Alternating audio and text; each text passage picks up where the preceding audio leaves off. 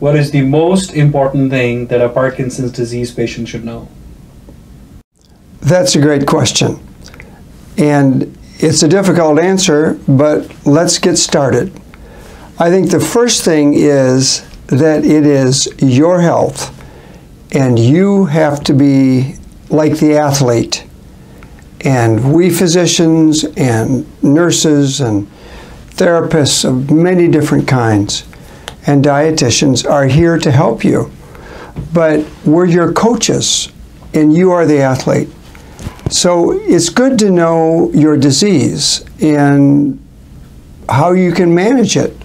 What can you do as someone who may have a diagnosis of Parkinson's? You're not alone. There's a lot of people, perhaps as many as 3 to 4% of our population in our lifetime will get Parkinson's disease. You probably will have it for decades before you know you have it. And now we're working towards discovery at a very early stage. And a lot of research is going into this. What you have to know is what you can do. You have to be healthy as you can be, and that means in mind, body, and spirit.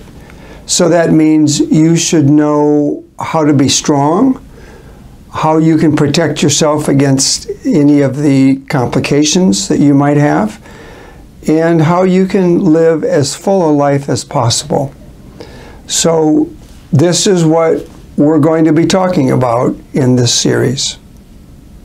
So get your seatbelts fastened and let's go.